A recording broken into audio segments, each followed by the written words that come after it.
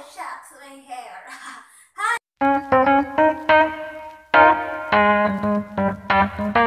Mga ka-good moods! Welcome again to my channel, mga ka-good moods. Pagpasensya niyo na ang hairstyle ng Manding Iron today. Nakalokdo na siya ng bagol.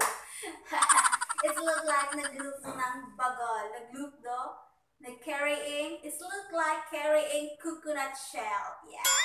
But pagpasensyahan niyo na mga ka-good moods kasi it's summer here. It's so hot here in the Philippines. So, I carry a coconut shell in my head. Yeah. Because hot kasi mga ka-good moods. Okay mga ka-good moods, ang topic natin today, ang gagawin natin today's vlog, mga ka-good moods, is magluluto ako ng champorado. Paano ba sabihin? Champorado? Champorado. Yes, my style. My champorado style. I have only 3 ingredients, mga ka-good moods. The rice, the tablaya, and the brown sugar. And that's all. Because tipid tayo mga ka-good moods. Huwag na natin dagdagan ng pang sangkap kasi tipid. Kasi ako ngayon kasi quarantine tayo, lockdown tayo today mga ka-good moods para hindi maubos yung rice natin. Yan. Patok yan mga ka-good moods. Okay? See, may luto-luto style ang champorado mga ka-good moods.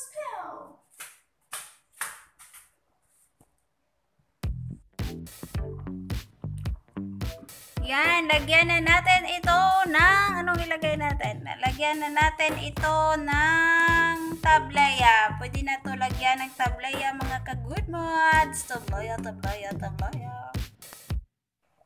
5 tablaya. 5 tablaya. Yan, wait for a minute.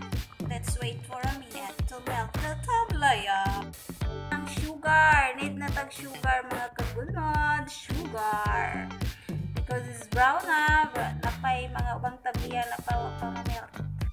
Okay, lagyan na natin ng sugar. Melt na natin mga ka-good. Wow, yummy champorado Filipino style champorado. 2 ingredients, rice, tablaya, and sugar. Yan lang mga ka-good moods para tipid. Tipid sa rice nga dugay mahurot. Okay. Wow. Yan. See? Tablaya. Luto din kayo mga ka-good moods para sa snack. Good for snack. Well,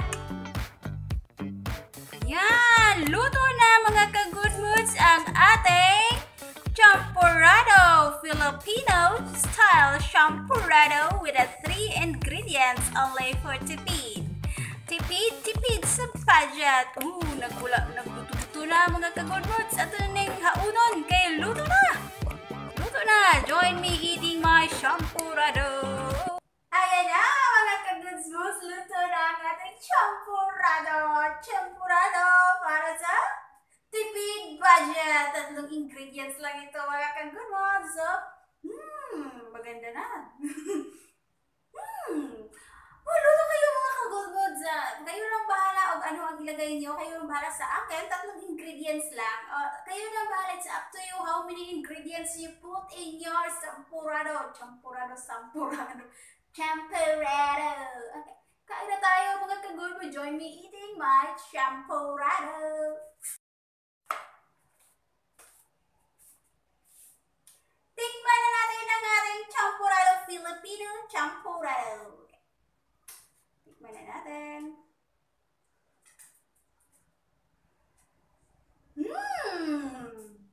Kulag kalamay!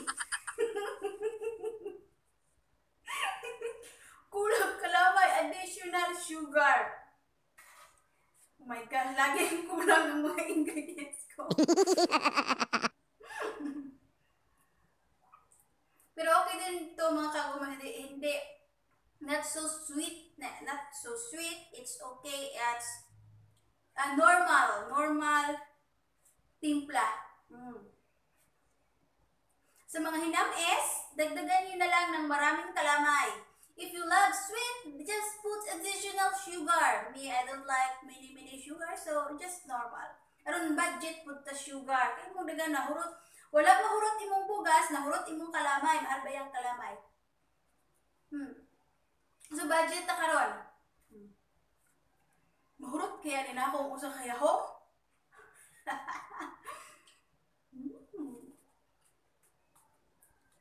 Champorado, champorado, champorado, champorado. Okay mga ka-good moods, thank you so much for stopping by to my channel mga ka-good moods. Hindi ko na lang to magbi-video na ubusin ko to kasi matagalan tayo, umabot tayo hanggang hapon. O kasi malaking ihong kasi to eh. Okay, thank you so much for stopping by to my channel mga ka-good moods and see you in my next vlog mga ka-good moods and have a nice day everyone and stay safe. Bye-bye!